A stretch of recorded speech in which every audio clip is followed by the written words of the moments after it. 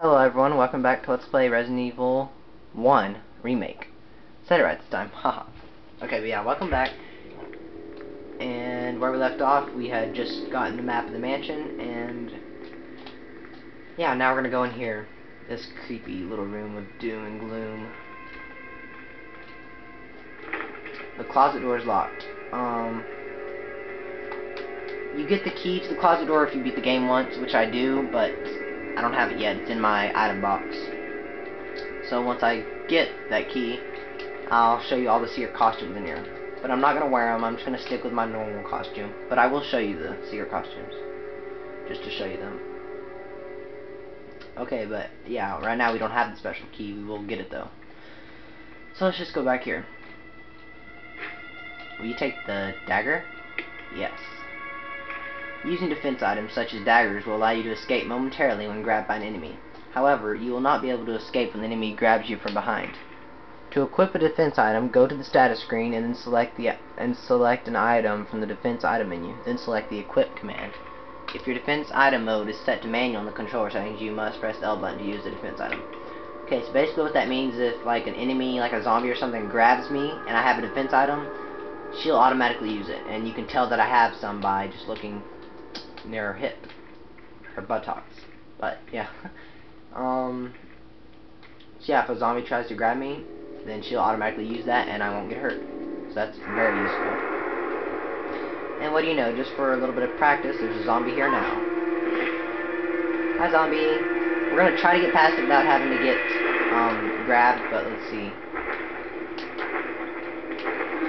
I didn't make it. I fell.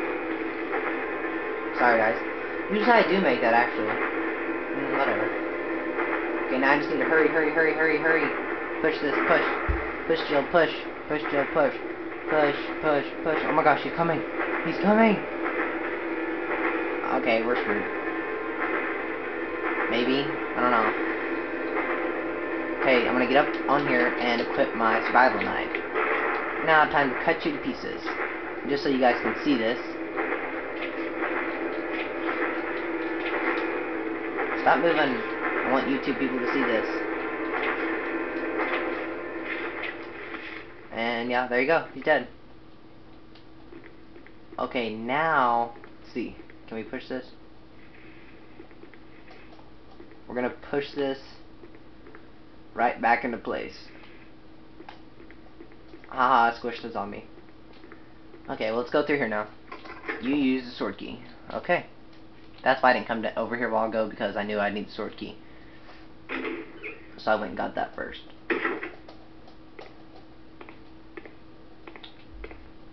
Various sculptures and bits of pottery. Interesting. Let's push this. And for the one that we use, we get another one to make up for it. The dagger. Yes, we will take that. You find those every now and then. That was strange. Let's keep going. La-di-da-di-da. Ooh, another cabinet. Let's push it. No, not that way, Jill. You gotta push it from the side. Pretty sure there's nothing behind this one. Is there? Nope, I was pressing A near it. No items. Okay, well, let's go through here now.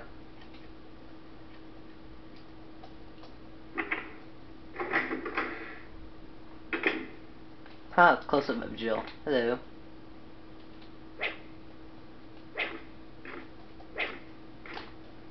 Okay, enough of that. Let's go over here. Wait, Jill, painting. A picture of the mansion against the setting sun. That must be pretty. You used a lockpick. We don't want to go in there now, but we will go through there later. Let's go in here. This leads to a bathroom. Don't you just love bathrooms in survival horror games? I know I do. It looks like the water still works. Okay.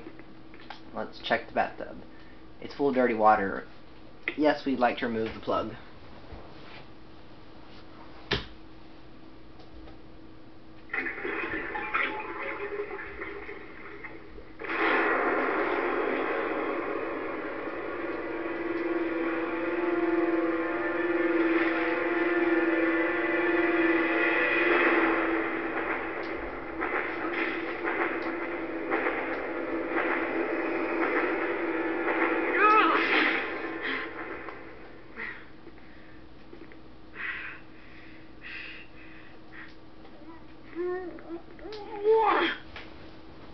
Yummy! Jill threw up.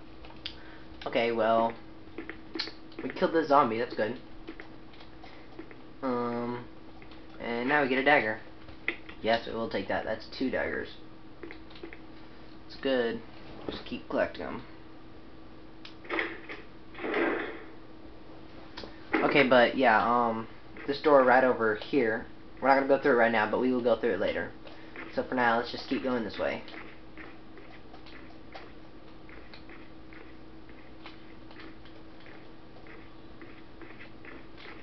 That's a close-up shot. Kind of cool camera view.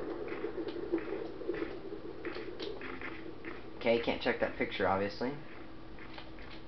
A picture of a knight mounted on a horse. Interesting.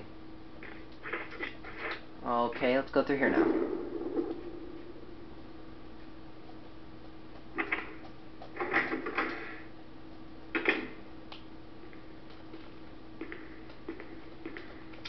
Okay, let's go through this door.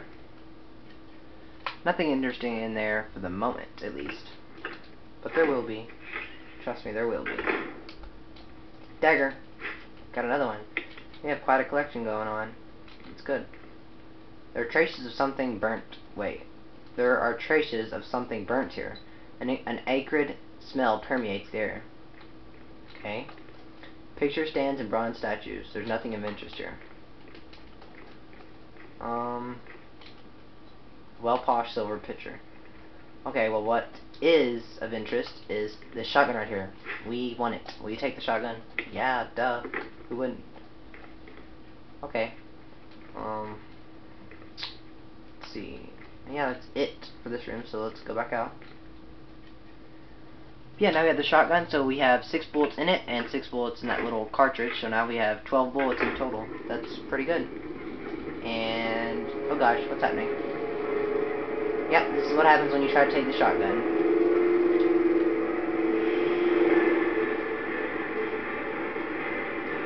Oh no, it's gonna kill us.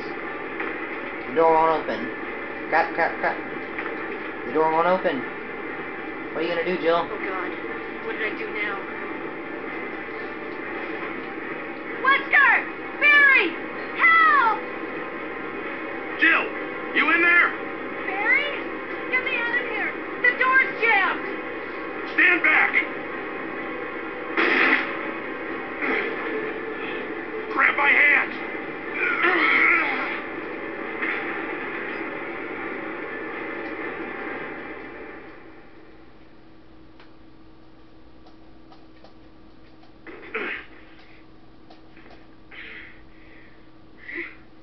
Barry.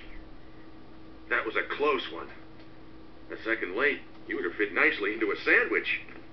Really? Thanks. But Barry, didn't you say you were going back to the dining room to find other clues? I'm glad and all, but why are you here? I just had something I wanted to check. Anyway, we should get back to searching for Wesker and Chris. Thanks, Barry. I owe you one. Don't mention it. Okay, well, thank God he was there. We would have been dead. I don't know why Jill fusses at him, but whatever. Let's go through here now. We got a shotgun. Which is good, because we can kill stronger enemies and blow zombies' heads off. Gosh, I can't talk today. It's locked. The Spencer family emblem is carved into the doorknob. Interesting. It's locked. An emblem of an armor is carved into the lock. That's the kamikaze zombie. He's the one that if I shoot him, he'll explode. So, run! Jill, run! Go through here. Ooh, that was close. He can still do a lot of damage, and he runs, so that's not good. A picture of a woman praying in front of a large crowd. Zombie. Okay, we're gonna kill you, zombie. So get prepared to die.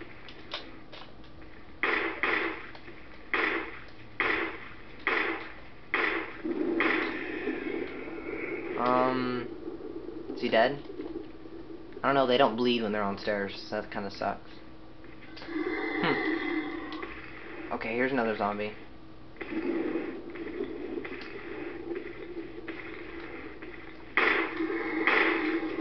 Die!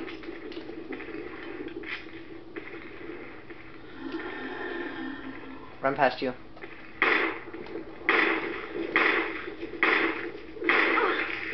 Die! Haha. And that was strange. I blew his head off and he still spit acid out. Creepy. But whatever. I killed you. Haha. I win. Okay, another zombie. Come on, zombie. I'm gonna blow your head off with this shotgun.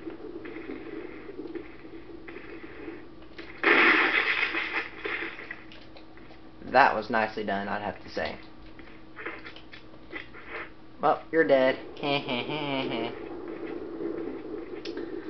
Okay, well this area is now cleared. Let's go back downstairs.